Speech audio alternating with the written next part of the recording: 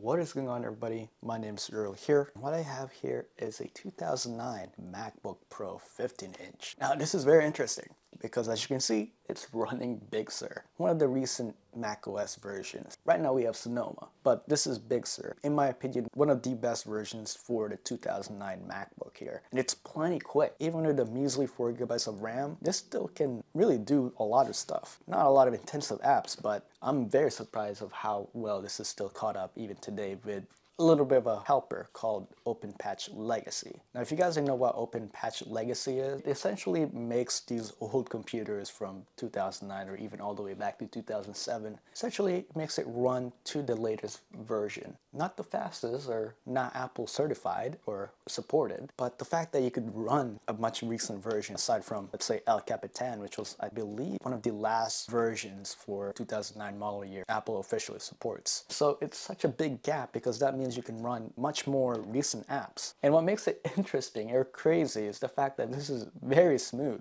Obviously, you can see some, frame drops here and there, but to top things off, I believe this MacBook specifically is one of the higher end 15-inch models. So it has a 2.8 gigahertz Intel Core 2 Duo. This was the last year where they were running Core 2 Duo. In 2010, they switched to the i5 and the i7 dual cores. I believe this is the second to highest trim model. This has actually a pretty decent cycle count. It has about 450 cycle counts, give or take. And the battery is perfectly fine. Now, graphics this is running a GeForce 9600M GT, and that has 512 megabytes of GDDR3 RAM. I want to show you guys how this is perfectly usable in 2024. Now we're going to go ahead and connect to my Wi-Fi here, so just give me like a couple of that keyboard and trackpad, even in 2024, still one of the best. Right on the top, we can definitely casually browse the web because of how usable this is with the Openpatch Legacy. You can see here, if it loads up, it loads perfectly fine. And let me go ahead and lower the volume down over here. Look, Italy, 4K. Let's go ahead and see what that looks like. It's about 3 hours long. Look at that. It's a little laggy, but it is what it is. You're talking about like a 14 or 15-year-old computer here. Speaker's good. We're gonna go ahead and skip this ad, see what this actually looks like. Let's go ahead and switch it up to, it's running 480p right now. Let's go ahead and put it up to 1080p, see what that looks like. I feel like that's pretty easy for this graphics. I don't really see this graphics really getting held back. Maybe 4K, but for some reason I can't put it at full screen. Oh, there it is. Look at that. That's running 1080p with ease. And I can just switch. A little bit of frame drop here and there, but that's not really, I'm not really concerned about that. I think my internet right now is quite slow, but it just runs perfectly fine, man. Let's go to Run Every Mac and see the specs of this computer. Now, this isn't really running the fastest internet, so I think that has to do with my internet rather than the computer itself. 4 gigabytes of RAM. And you know what's crazy about this is that this has the actual, this was one of the first model years for the MacBook Pros with a 120 gigabyte SSD. And this is running actual Apple SSD. And it's so fascinating to see that. Apple SSD TS128C. An actual Apple SSD running on this 2009 MacBook. So this is a really well-spec'd model, honestly. So we're gonna go ahead and do some web browsing here. Maybe go to ABC News. What's that?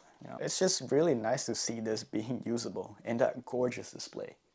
We can scroll down, scroll up, scroll down, and there's really not that much hiccups. In conclusion, I think these MacBooks from 2009, first of all, they're reliable actually. They are surprisingly reliable. The year after this, the 2010, have power capacitor issues under graphics.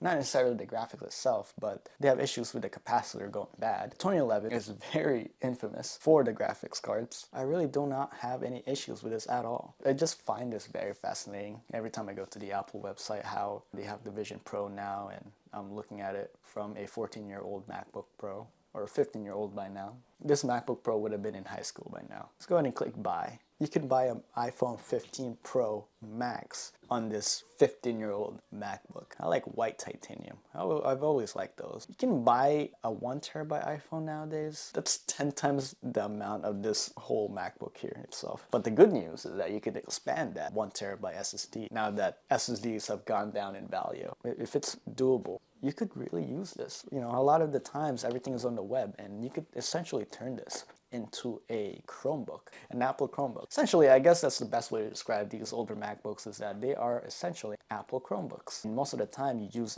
everything on the web. I just love how I could run these older MacBooks with ease without worrying about anything reliability-wise. This 2009 specific MacBook have always been tried and true. Even the 13-inch model, I've never had any issues. They're not the fastest thing in the world, but they're the perfect companion if you really are not looking for anything more than having a big display. I mean, these are great entertainment devices in 2024. Anyway, guys, I think that's gonna do it for today's video. I hope you enjoyed this video. Honestly, I love using these older computers. Don't forget to leave a like, comment, and subscribe, and I'll see you guys later.